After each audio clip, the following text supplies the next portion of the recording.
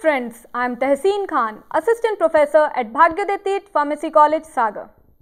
Today we are going to deal with an interesting and learning episode of B.Pharm, 5th Sem, on the important title Phytochemical Screening 1, scripted by Dr. G.P. Chaudhary, Reader, School of Pharmacy, Devi Ahilya University, Indore, and Ashutosh Paljan, Assistant Professor at B.Pharmacy College, Sagar.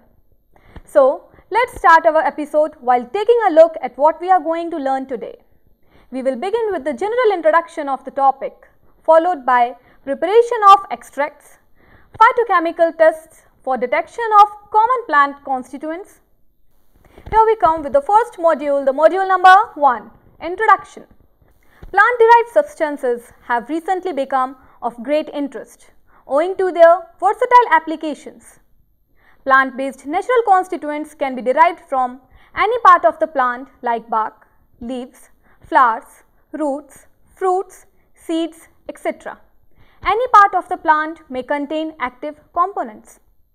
Phytochemistry means chemistry of natural products, may be strategically placed somewhere in between natural product, organic chemistry and plant biochemistry. Extraction is the separation of medicinally active portions of plant using selective solvents through standard procedures. The products obtained from plants are relatively complex mixtures of metabolites in liquids or semi-solid state or in dry powders form and are intended for oral or topically use. These products contain complex mixtures of many medicinal plants metabolites such as alkaloids, glycosides, terpenoids, flavonoids and lignans. The aim of a standardized extraction technique for medicinal plant parts is to attain the therapeutically desired portions and to remove unwanted material by the treatment with a selective solvent known as menstruum. The huge number of chemical substances that are present in the plant kingdom termed as constituents. These constituents may be further divided into two main classes, namely active constituents. The chemical entities that are only responsible for existing therapeutic activities are usually termed as active constituents. Most drugs like alkaloids, glycosides, steroids and terpenoids, bitter principles are the confide members of the particular category. B.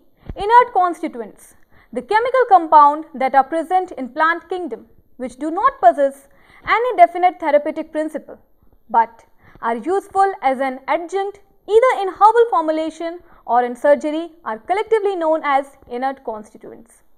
Example: cellulose, lignin, suberin, cutin, starch and coloring matters. Secondary metabolites are the classes of compounds which are known to show curative activity against several ailments in man and therefore could explain the use traditional of medicinal plant for the treatment of some illnesses. The medicinal efficacy of medicinal plants is highly dependent on the method of extraction. The systematic screening of plant species with the purpose of discovering new bioactive compounds is a routine activity in many laboratories. Scientific analysis of plant components that are being utilized by the people worldwide. Understandings of phytochemical screening 1. Following aspects are highlighted in this lesson. Number 1. Choice of solvents. Number 2. Steps involved in the extraction of medicinal plants. Number 3. Methods of extraction of medicinal plants. Number 4. Phytochemical tests. Here we have reached to the next module, that is module number 2. Choice of solvents.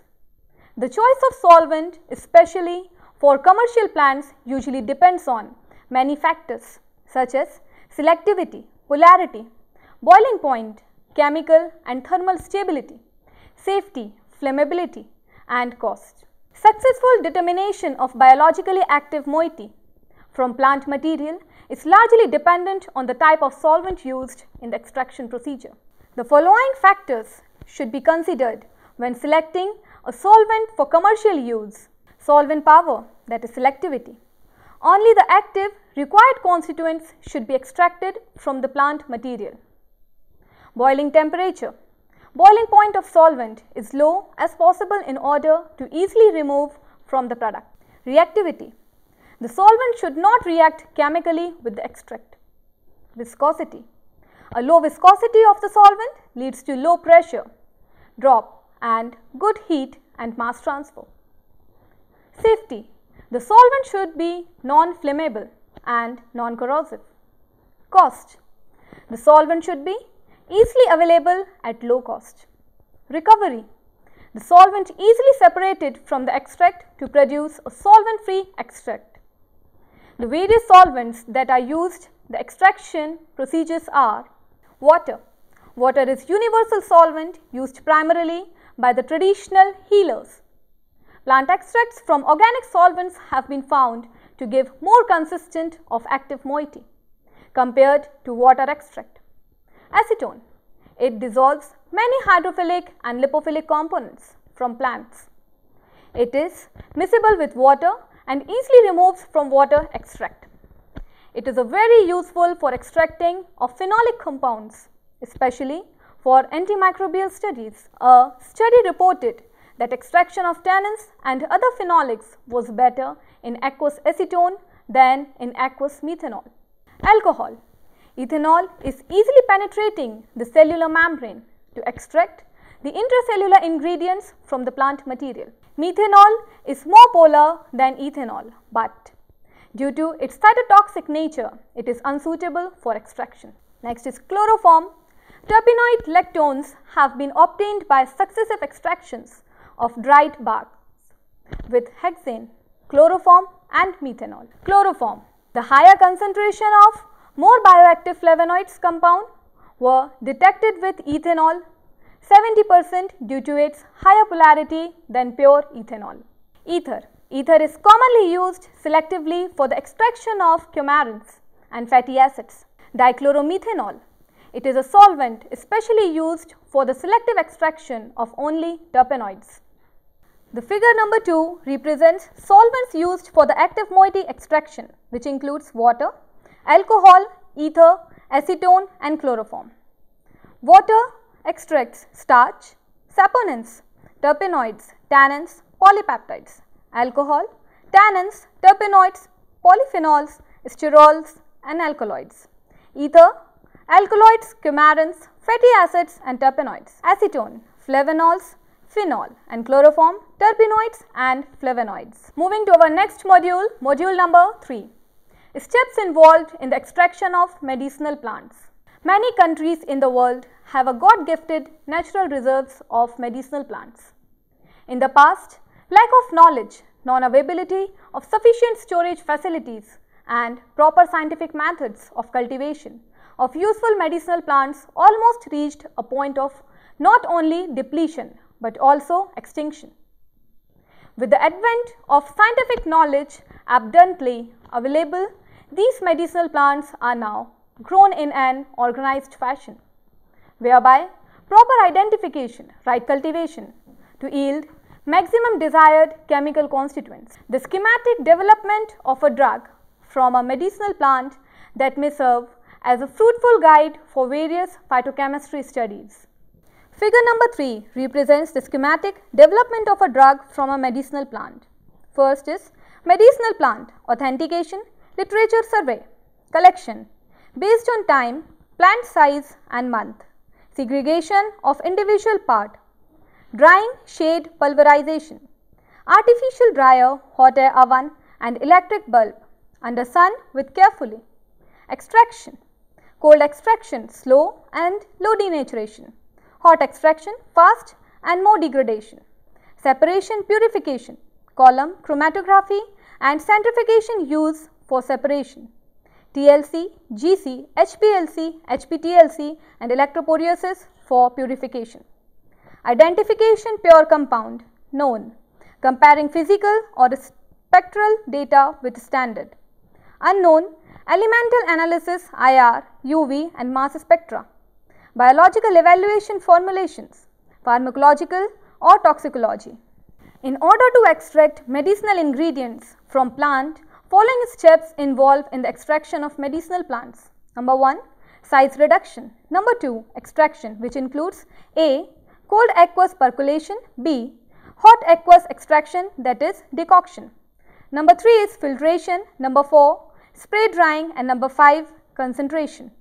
So here we will discuss number 1, size reduction. The dried plant raw material is disintegrated by hammer mill or disc pulverizer, which has built-in sieves. Size reduction increases the surface area, which in turn enhances the mass transfer of active principle from plant material to the solvent.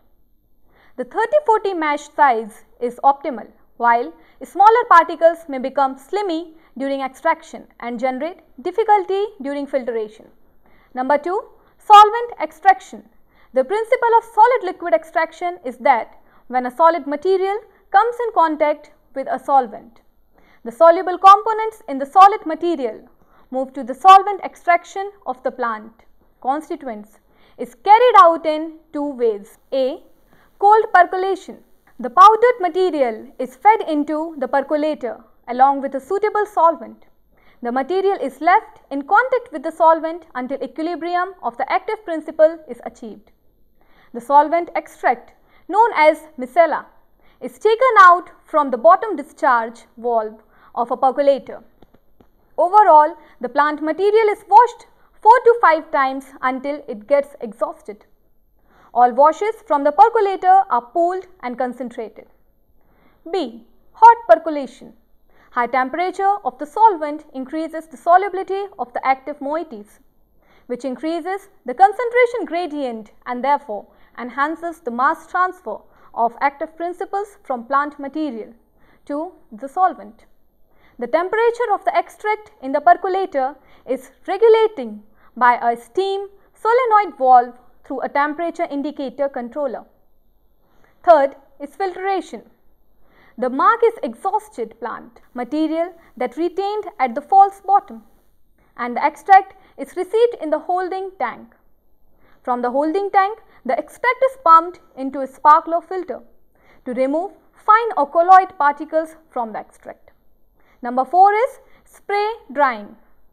The filtered extract is subjected to spray drying with a high pressure pump at a controlled feed rate and temperature to get dry powder. The desired particle size of the product is obtained by controlling the inside temperature and pressure of the chamber. Number 5th is concentration. Concentration and drying procedures should ensure the safety and stability of the active constituents.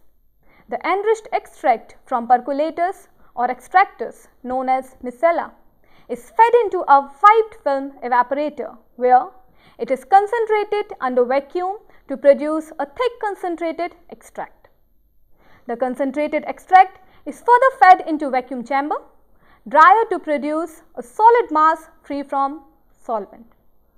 Lyophilization, although expensive, is increasingly employed. Friends, coming to our next module, that is module number 4. Before moving to our next module about methods of extraction of medicinal plants, I would like to suggest you to visit our website www.cec.nic.in for further readings and learning of more topics associated with your B.Pharm syllabus. Here, you will find many lectures, e-content, FAQs, LORs and many more. Hope this site will be a catalyst of learning for you. Now, coming to methods of extraction of medicinal plants. A. Maceration. In maceration, whole or coarsely powdered medicinal plant is kept in contact with the solvent in a stopper container. Whole assembly is stand at room temperature for a defined period with frequent agitation until soluble matter is dissolved. This method is best suitable for use in case of the thermolabile drugs. Here the figure number 4 explaining about the maceration, which is a maceration assembly. B. Infusion. It is a dilute solution of the easily soluble components of the crude drugs. Fresh infusions are prepared by macerating the solids for a short period of time with either cold or boiling water. C. Digestion. It is a form of maceration in which gentle heat is used during the process of extraction. It is used when slightly increased temperature is not objectionable. The solvent efficiency of the menstruum is thereby increased. Now, the figure number 5, which represents the microwave digestion system. This digestion system is equipped with Teflon vessel and uses automated temperature and pressure programs for digestion. It is used for total digestion and extraction of rock tissues and percolation. Percolation. A percolator is a narrow cone-shaped vessel open at both ends, generally used. The solid ingredients are moistened with an appropriate amount of the specified menstruum and allowed to stand for approximately 4 hours in a well-closed container. Additional menstruum is added as required until the percolate measures about 3/4 of the required volume of the finished product. Here, the figure number 6 represents commercial scale percolator. E. Hot continuous extraction or sock slit. Sock slit extraction is only required where the desired compound has a limited solubility in a solvent and the impurity is insoluble in that solvent. In this technique, the finely ground crude drug packed in a porous bag, that is thimble, which is placed in chamber E of the sock slit apparatus, which is explained in a figure 7. The extracting solvent in flask is heated and its vapors condense in condenser. The condensed extractant drip into the thimble containing the crude drug and extracts it by contact. This process is continuous and is carried out until a drop of solvent from the siphon tube does not leave residue when evaporated. It becomes much more economical and viable when converted into a continuous extraction procedure on medium or large scale. F. Countercurrent extraction. In countercurrent extraction, that is CCE, wet raw material is pulverized using tooth disc disintegrator to produce fine slurry. In this process, the material to be extracted is moved in one direction within a cylindrical extractor where it comes in contact with extraction solvent. The further the starting material moves, the more concentrated the extract becomes. The process is highly efficient, requiring little time and posing no risk from high temperature. Here, the figure number 8 represents the countercurrent extraction with extended mixing time. G. Ultrasound extraction, that is sonication. The procedure involves the use of ultrasound with frequencies ranging from 20 kHz to 2000 kHz. This increases the permeability of cell walls and produces cavitation. Its large scale applications is limited due to the higher cost and undesirable changes in active constituents. Here, the figure number 9 represents a schematic diagram of ultrasound sonicator. Number H. Supercritical fluid extraction. Supercritical fluid extraction, that is SFE, is an alternative sample preparation method with general goals of reduced use of organic solvents and increased sample throughout. In this technique, carbon dioxide used as the extracting fluid, which is inexpensive and safe. Organic solvents are frequently added to the carbon dioxide extracting fluid to alleviate the polarity limitations. SFE finds extensive application in the extraction of pesticides, environmental samples, foods and fragrances, essential oils, polymers and natural products. Figure number 10 represents schematic diagram of supercritical fluid extractors. Phytonic process. The core of the solvent is 1122 tetrafluoroethane, also known as hydrofluorocarbon 134A, that is HFC 134A, has been applied to the extracting a specific class of phytoconstituents. The solvent is not flammable, toxic or ozone depleting and less threatening to the environment. The technique is being used in the extraction of high quality essential oils, oleoresins, natural food colors, flavors and aromatic oils from all manners of plant materials. Here we have reached to our next module, that is module number 5. Phytochemical tests.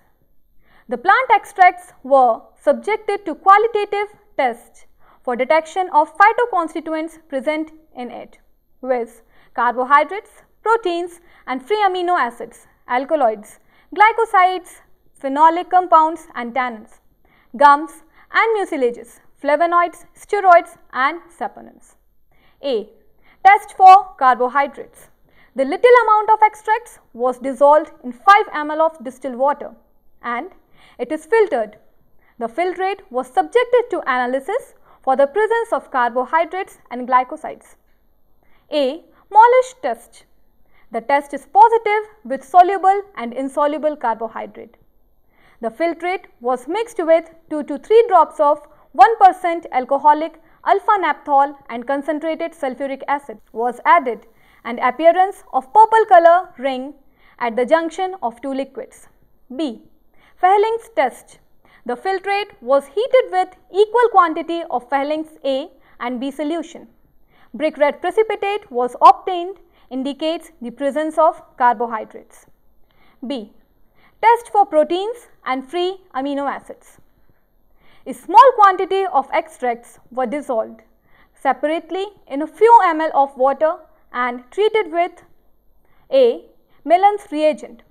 Appearance of white precipitate shows the presence of protein and free amino acids. B. Ninhydrin reagent. Appearance of violet color shows the presence of protein and free amino acids. C. Biuret test. Equal volume of 5% solution of sodium hydroxide and 1% solution of copper sulfate were added.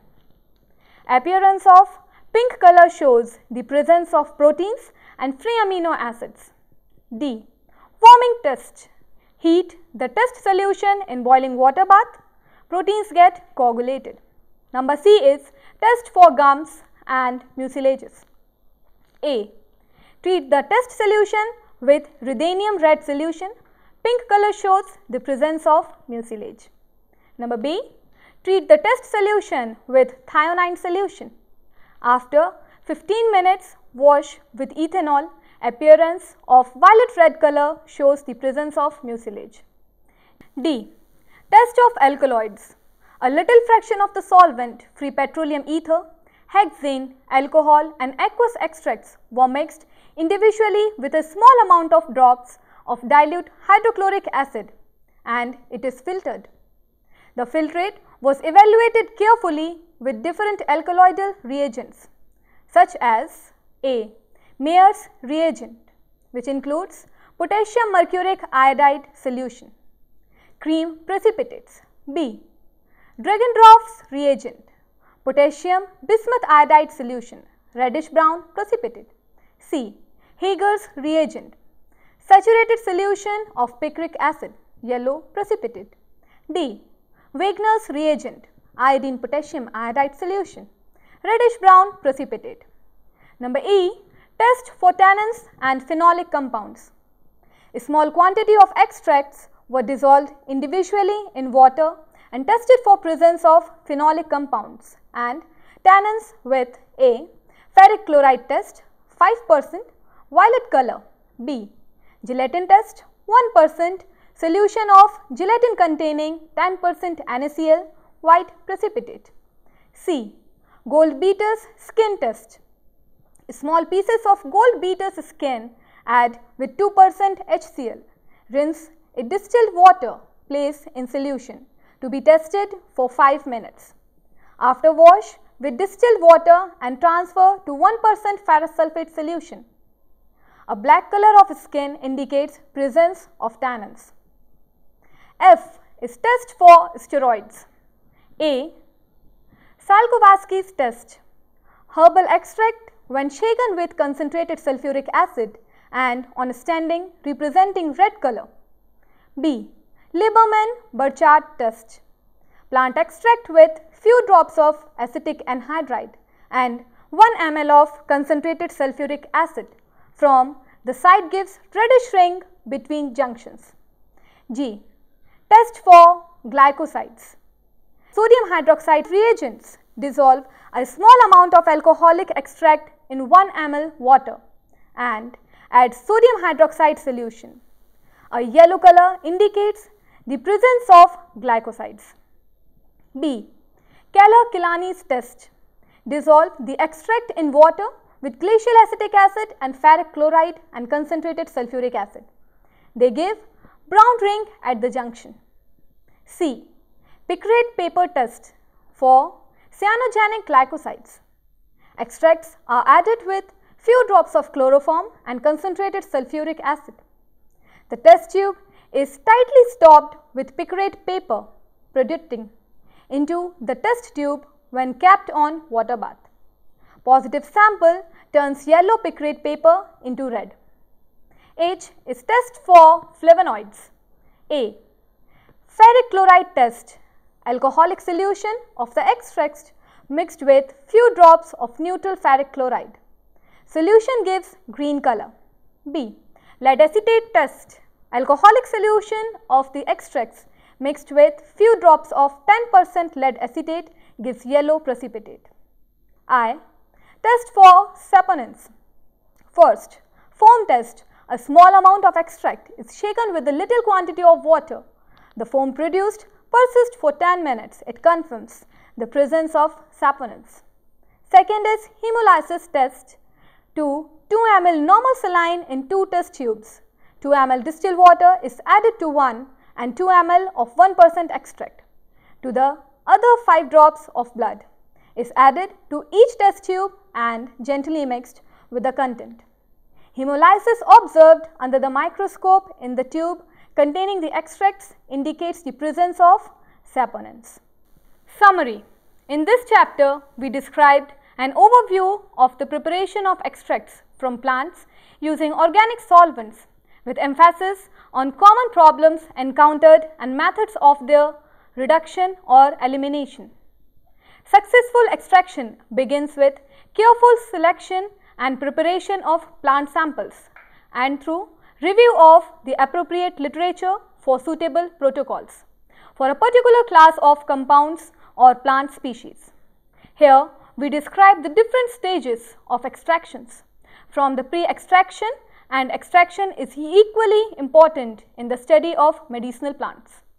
Plant secondary metabolites are currently the subject of much research interest, but their extraction as part of phytochemical or biological investigations presents specific challenges that must be addressed throughout the extraction process.